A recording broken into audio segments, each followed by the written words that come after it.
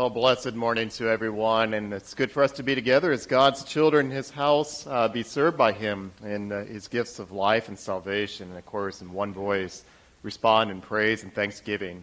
We are following the Divine Service Setting 1, which begins on page 151 in the front part of your hymnal. But also in just moments, the psalm chosen for this Sunday, the last Sunday of the church year, is Psalm, the 95th Psalm.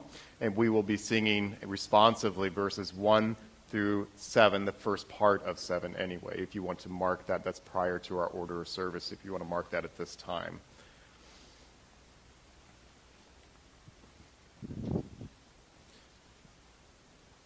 We begin in the name of the Father, and of the Son, and of the Holy Spirit.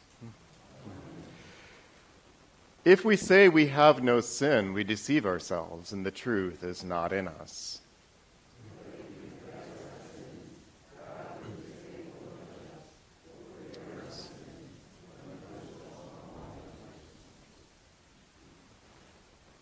Let us then confess our sins to God our Father.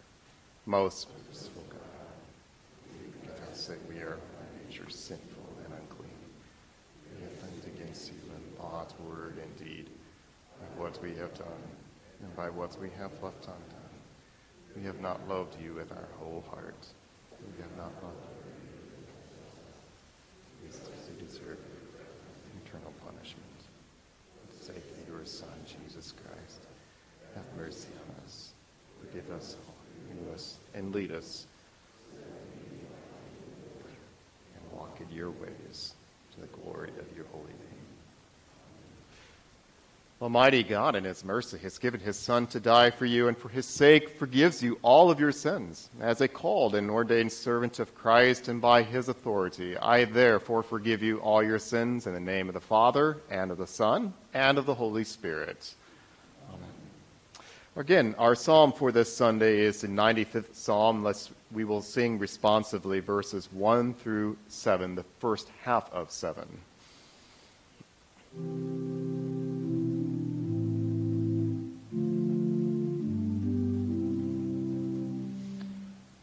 Oh, come, let us sing to the Lord.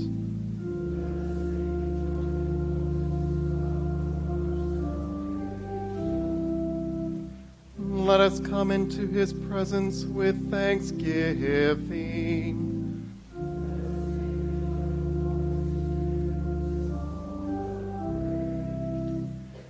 For the Lord is a great God.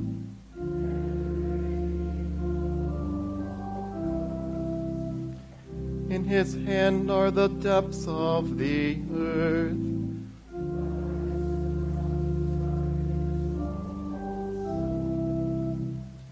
The sea is His, for He made it.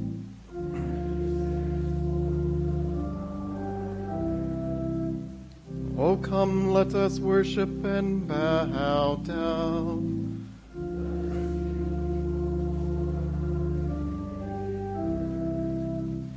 For He is our God.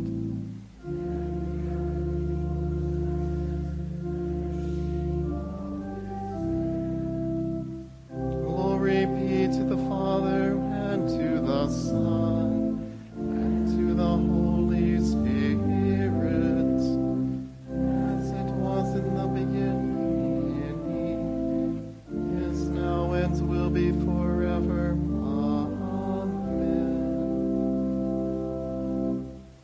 Continue with the Kyrie on page 152. In peace, let us pray to the Lord. For the peace from above and for our salvation, let us pray to the Lord. For the peace of the whole world, for the well-being of the Church of God, and for the unity of all, let us pray to the Lord.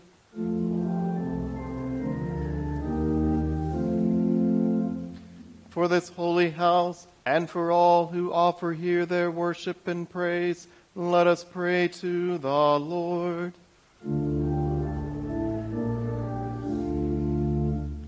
Help, save, comfort, and defend us, gracious Lord.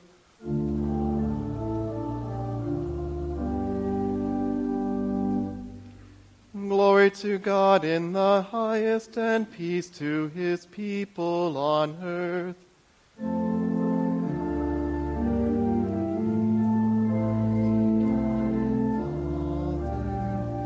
We worship you, we give you thanks, we praise you for your glory. Jesus Christ, Holy Son of the Father, renowned Lamb of God, you take away the sin of the world. Have mercy on us. You are seated at the right hand of the Father. Receive our prayer, for you alone are the Holy One. You alone are the Lord. You alone are the Most High, Jesus Christ, with the Holy Spirit. Glory, God the Father. Amen. The Lord be with you.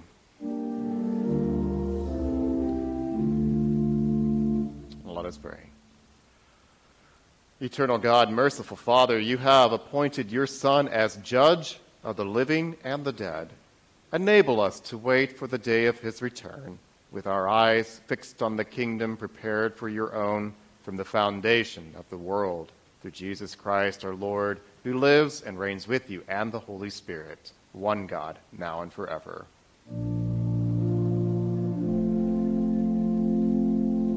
Please be seated for our readings.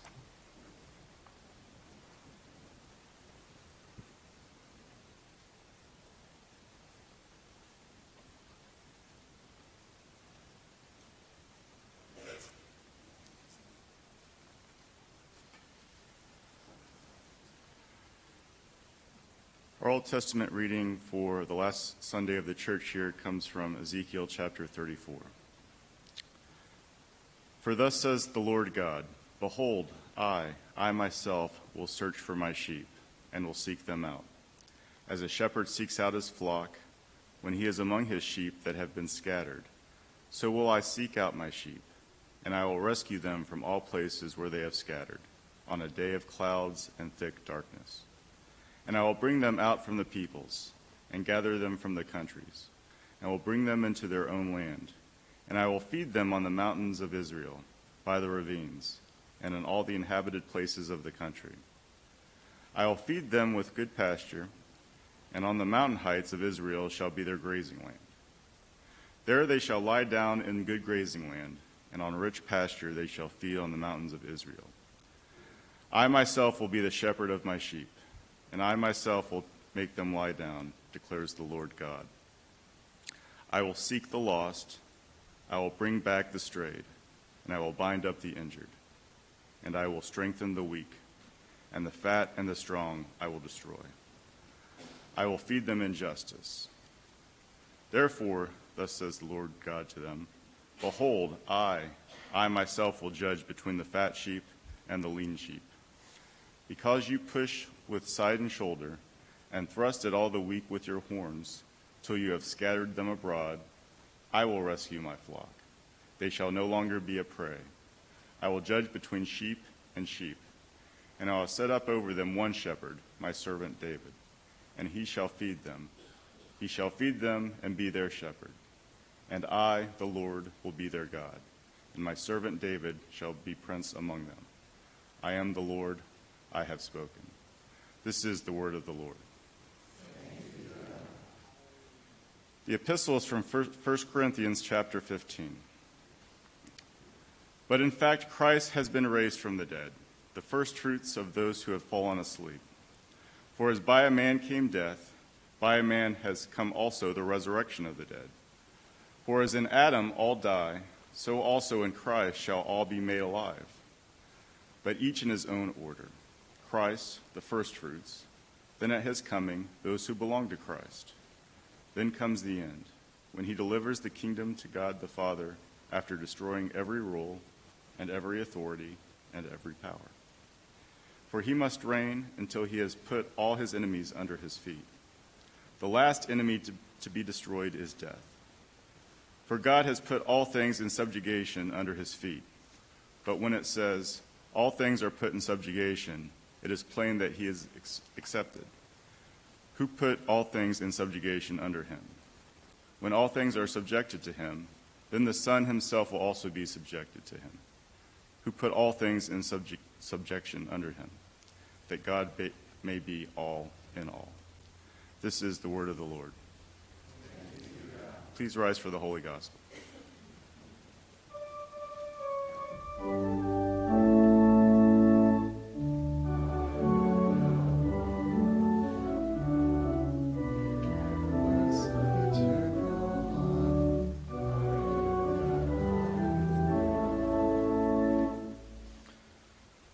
Holy Gospel according to St. Matthew, the 25th chapter.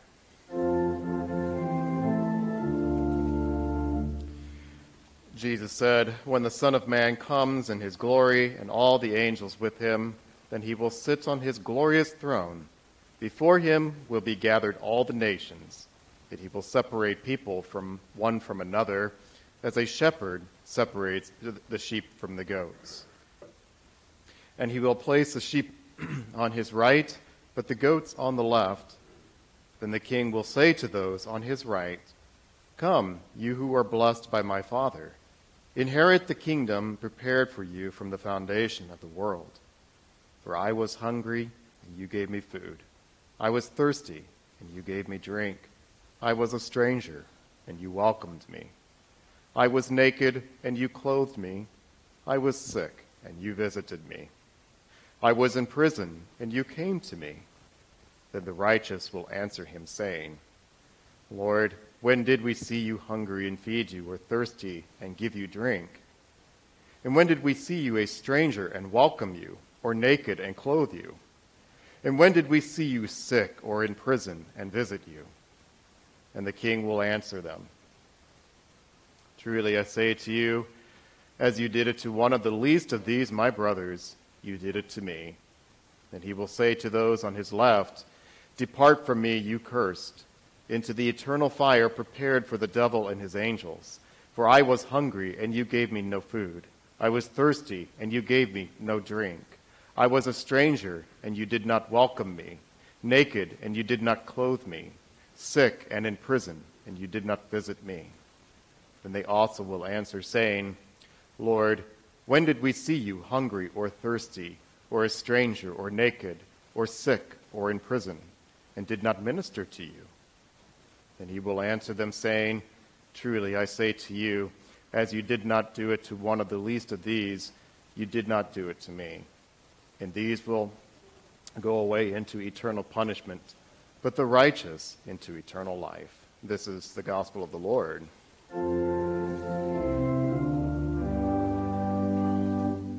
Having heard the word of the Lord, let's join together and confess the faith. We will use the Nicene Creed you'll find on page 158. We confess, "I believe in one God, the Father Almighty, maker of heaven and earth, and of all things visible and invisible, and in one Lord Jesus Christ, the only begotten Son of his God, before all worlds, God of God, light, very God of very God, begotten, not made, being of one substance with the Father, were made, who for us men and for our salvation came down from heaven and was incarnate by the Holy Spirit of the Virgin Mary and was made man, and was crucified also for us under Pontius Pilate. He suffered and was buried. And the third day he rose again, according to the Scriptures, and ascended into heaven, and sits at the right hand of the Father. And he will come again with glory to judge both the living and the dead, whose kingdom will have no end.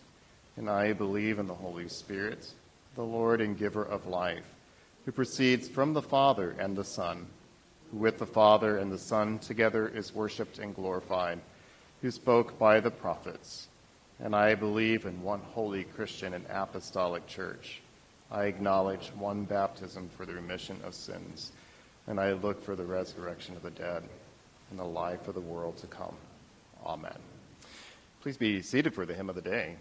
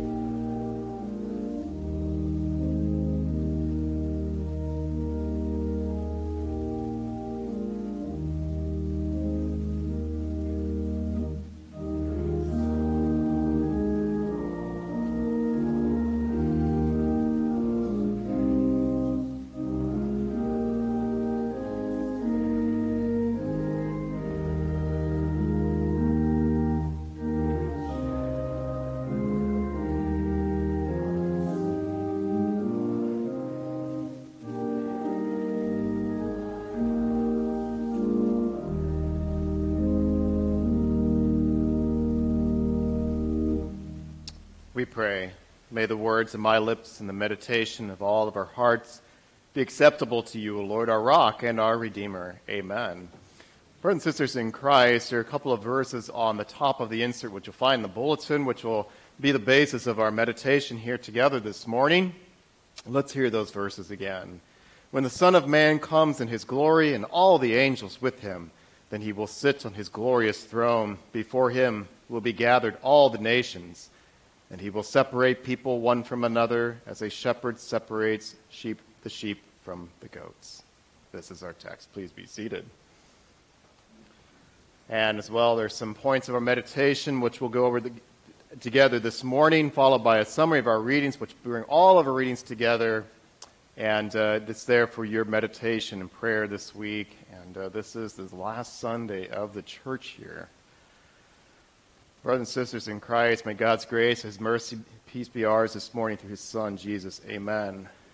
Yeah, it had to have been a terrible tragedy when Mount Vesuvius erupted in 79 A.D., destroying the Roman cities of Pompeii and Herculaneum, burying those cities in just ash and what scientists would have believed a lot of poisonous gas, killing the inhabitants of both of those cities.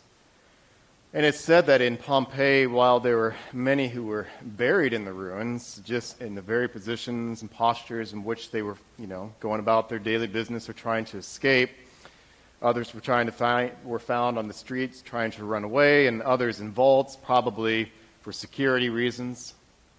And there is one who was discovered there to have stood his post no matter what, and that was a Roman sentinel. And he was found standing at the gate of the city, where he had been placed there by his captain. And no matter what had happened in the sky above and on the earth below his feet, he stood there at his post, steadfast, in the very place he had been placed by his captain. And there he is found 1,000 years later in that same position. Jesus said, according to St. Matthew, "Heaven and earth will pass away, but my words will not pass away." Jesus tells us that a day and an hour is coming. No one knows what that day and hour will be. When He will come, the Son of Man will appear in His glory, all the angels with Him, and He will be on His glorious throne. All on earth, the living and the dead, will be gathered before Him for one reason: to be judged. And until then, we as God's people are to remain steadfast. Even if heaven and earth were to give way, we remain steadfast in God and His Word and who He has made us to be in holy baptism. And it's solely by what He provides you and me that we are ever able to remain steadfast in God's Word and promise in holy baptism.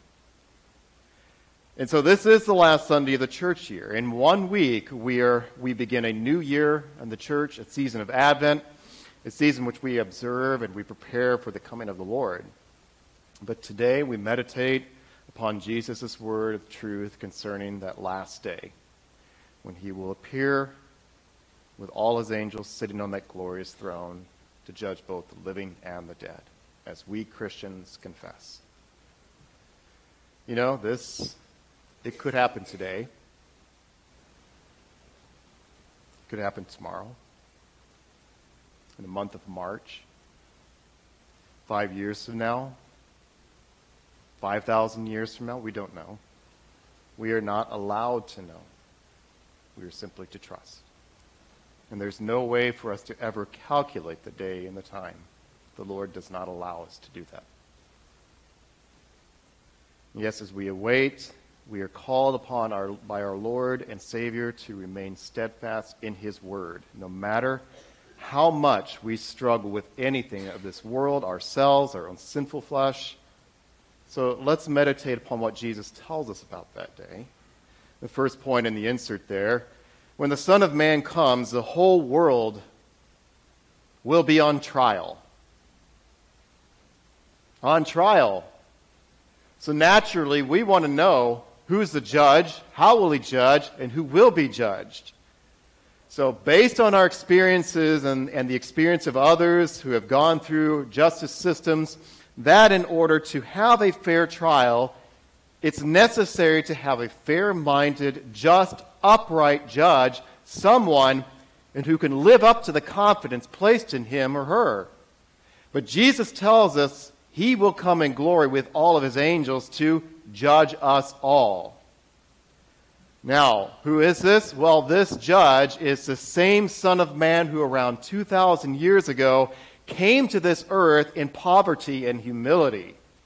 And now we look to His coming in glory to judge the entire world.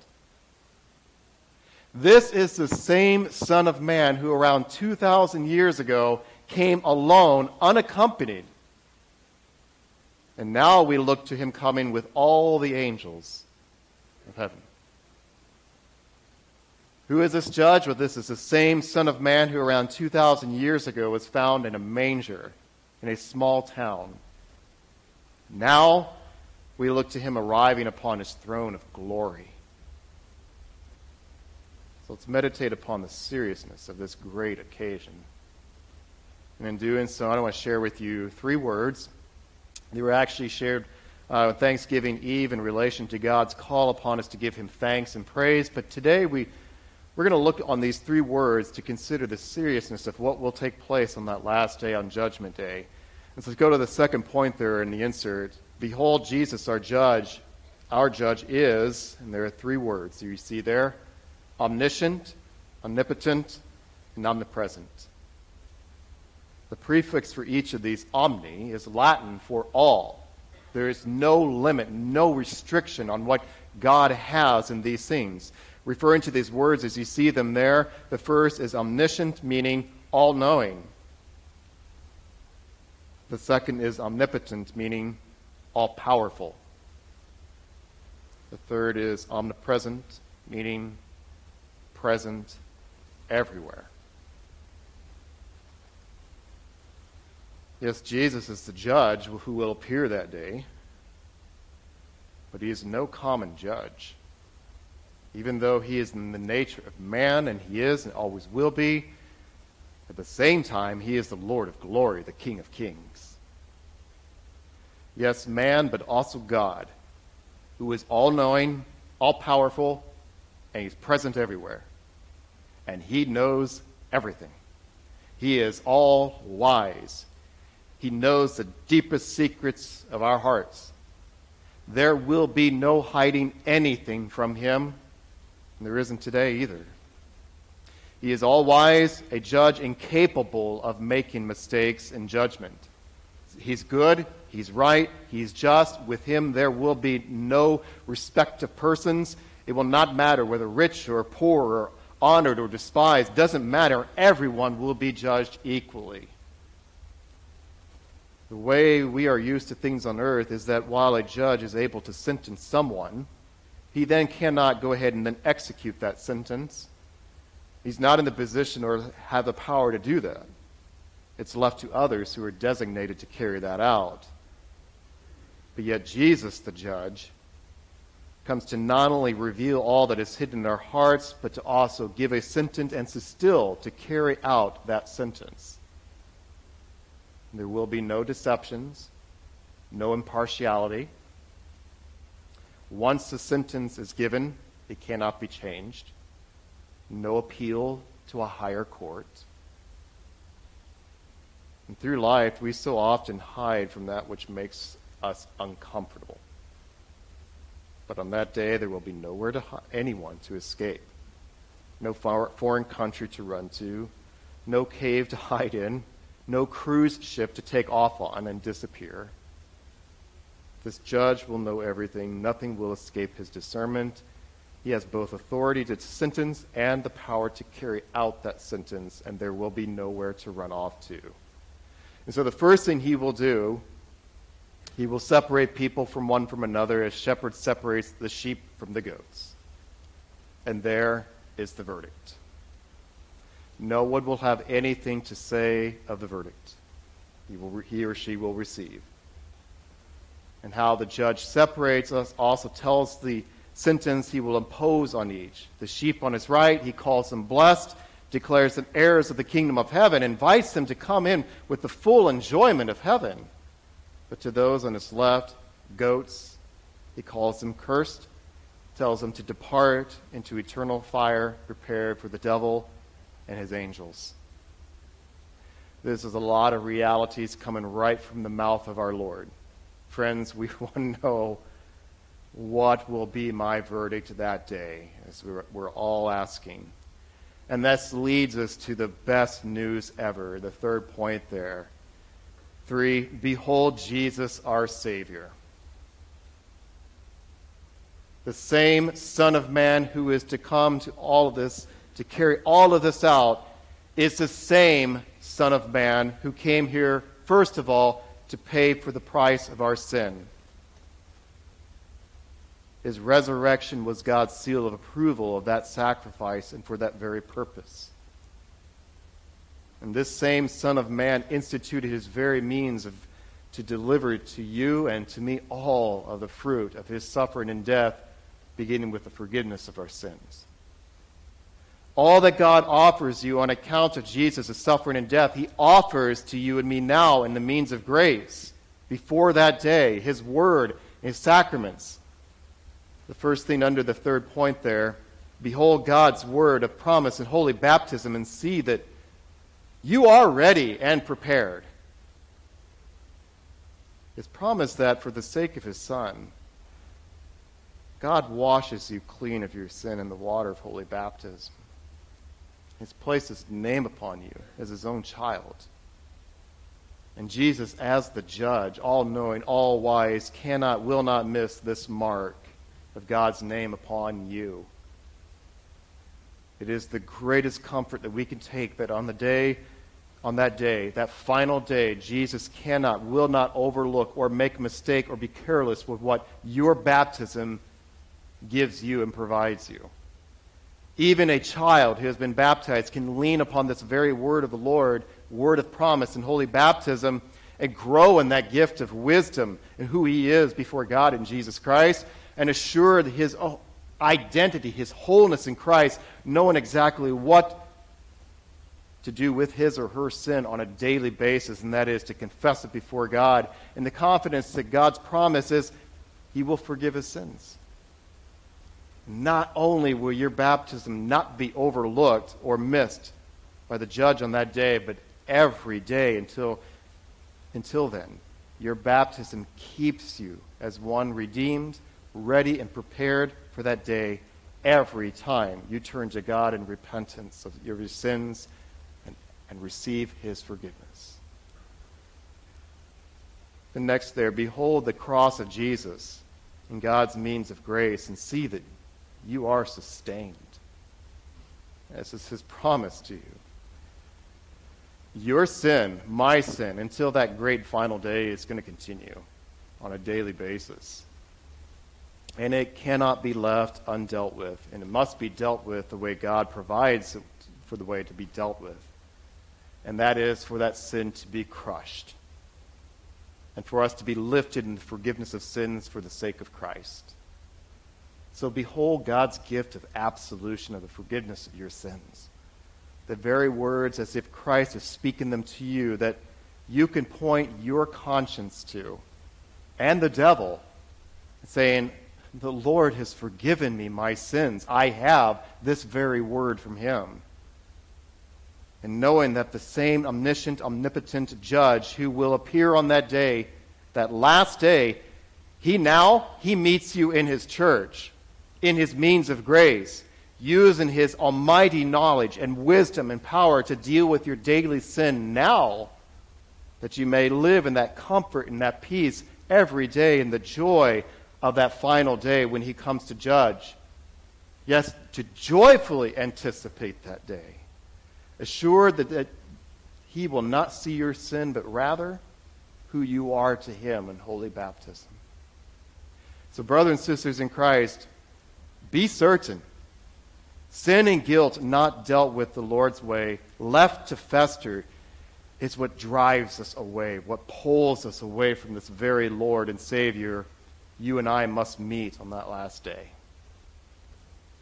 But through his very means of grace, he keeps you with him now, comforting you with the certainty that you will know him then, whenever it will be. You know, as that Roman sentinel remains steadfast at his post, so does God's word of promise place you where you need to be in God's eyes. And his very means of grace keep you steadfast in that post until that great and final day. And so not only will the omniscient, omnipotent, and omnipresent judge deliver his verdicts, he will also confirm them. And those on his right, those with faith in the Savior, will be told that they did great and wonderful deeds during their life on earth, and faith Well, they are going to be surprised at this, because the very good deeds that they did were simply in response to his great love and his service to them. Their great deeds went unnoticed to themselves simply because it was not for their self-glorification or for winning favor with God.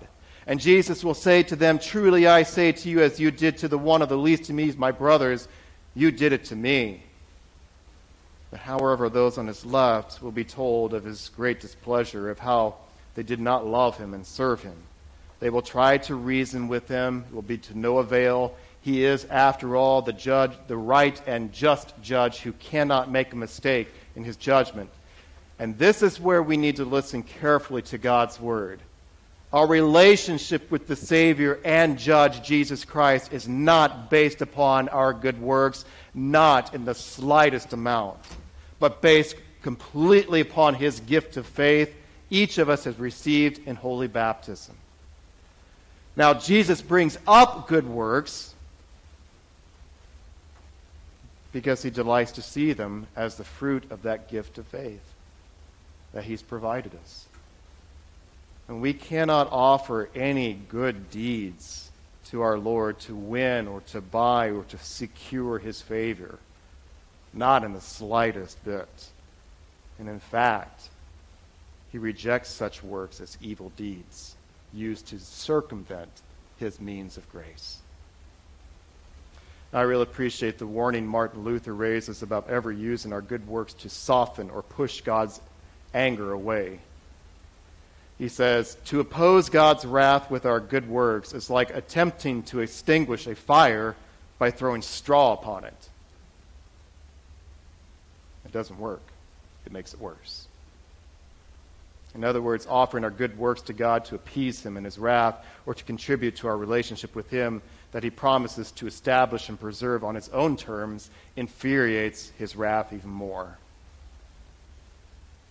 He delights in the good works his own carry out as a fruit of the gift of faith that he purchased and won for them.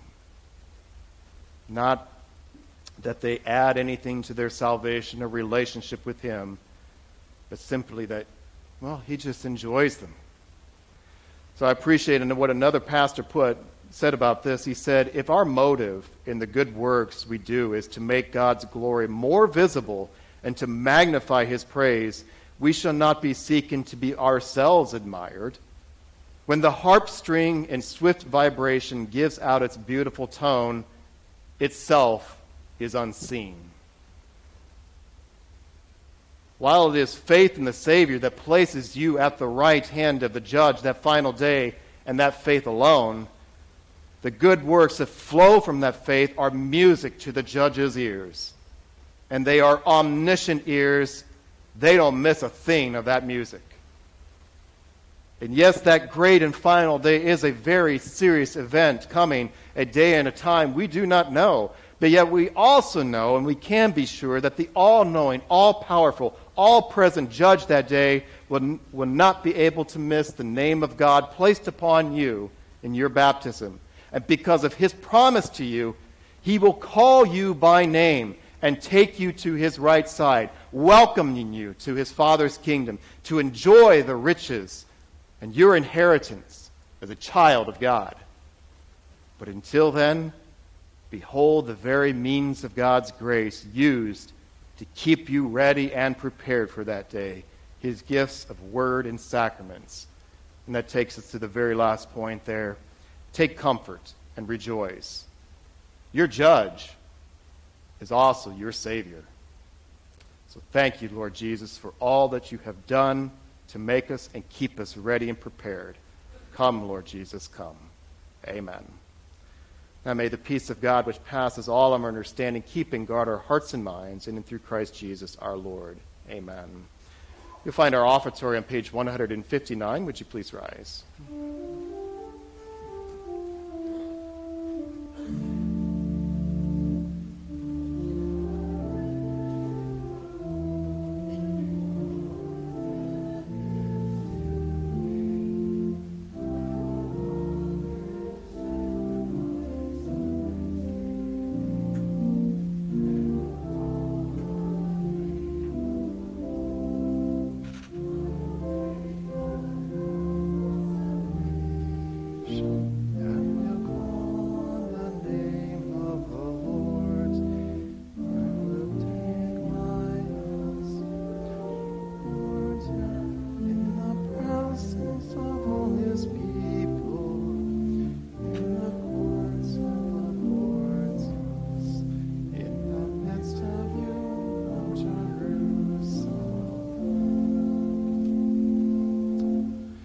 Please be seated for the gathering of our offering to the Lord.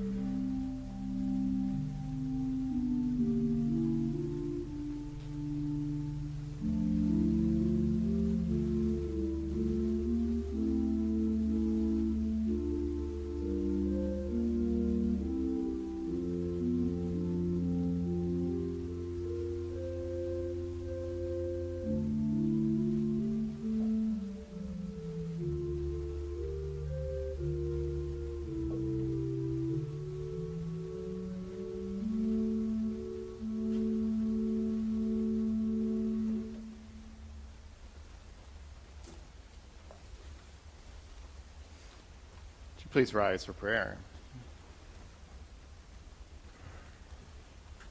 Each of our petitions conclude with, Lord, in your mercy, congregation's responses, hear our prayer. Lord God, you gather your people from all nations and bring them into your one holy Christian and apostolic flock. Strengthen them by your grace that they may gladly feast upon your riches and your means of grace and declare your praises to all who will hear. Lord, in your mercy. Almighty God, you judge between your sheep and you shepherd your people with your holy word. Encourage your pastors and all servants in your church that through their faithful service to you, continue to seek the lost, bring back the strayed, bind up the injured, and strengthen the weak. Lord, in your mercy. Heavenly Father, you have subjected all things unto your Son, who gladly subjects himself to you. Bless the homes of your people, that parents may train and catechize their children with wisdom and love, and that children may gladly submit and honor their father and mother. Grant cheer and happiness to those who celebrate this week, birthdays, baptismal birthdays and anniversaries, and other wonderful times of life. Lord, in your mercy. Lord of hosts, you sustain every rule and authority and power as you see fit, until this world's powers should pass away. But we ask until then, bless all in civil authority, that they would not provoke your wrath, but maintain order and justice for the peace of your people. Lord, in your mercy. Father in heaven, we look forward to a new heaven and a new earth, the home of righteousness, while now we contend with a multitude of afflictions under the curse of sin. We ask that you remember those who are in need of help and of healing and assurance of your mercy. All those we lift up to you, we name in our hearts, all those who grieve and suffer in any way. Preserve them, deliver them from their transgressions, and withhold not your peace at their tears, but provide them that peace and the assurance of your mercy. Lord, in your mercy. God of life, Christ has been raised from the dead, the firstfruits of those who have fallen asleep. We give you thanks to you for those you have gathered into your kingdom and who are asleep in him. Strengthen our conviction that death is defeated as we look for the resurrection of the dead and the life of the world to come. Lord, in your mercy. Almighty God, you have prepared your kingdom for us from the foundation of the world. Preserve us in faith and love throughout our days, that we may care for your servants and our neighbors with compassion and joy, looking toward that day when the Son of Man comes in his glory. Through the same Jesus Christ our Lord, who lives and reigns with you and the Holy Spirit, one God, now and forever. Amen. Taught by our Lord and trust in his promises, we are bold to pray. Our Father, who art in heaven, hallowed be thy name. Thy kingdom come. Thy will be done on earth as it is in heaven. Give us this day our daily bread, and forgive us our trespasses, as we forgive those who trespass against us. And lead us not into temptation, but deliver us from evil. For thine is the kingdom, and the power, and the glory, forever and ever. Receive the benediction of our Lord. The Lord bless you and keep you. The Lord make his face shine upon you and be gracious unto you. The Lord look upon you with favor and give you peace.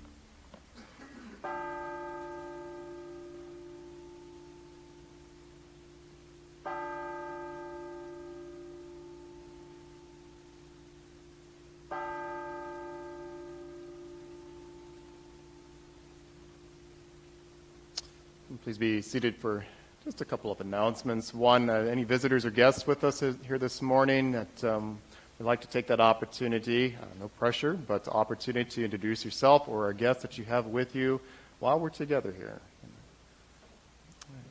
Well, always welcome here at Bethel. And, well, this is the last Sunday of the church year, which means the season of Advent as we roll around. So keep your eye on the calendar, church calendar and schedule, midweek Advent services, and a lot of things coming up in December. It's a wonderful time of year as we roll around to this new church year. And so Lord's blessings, Bible study, Sunday school in just a few moments. And go in peace, serve the Lord. Thanks be to God.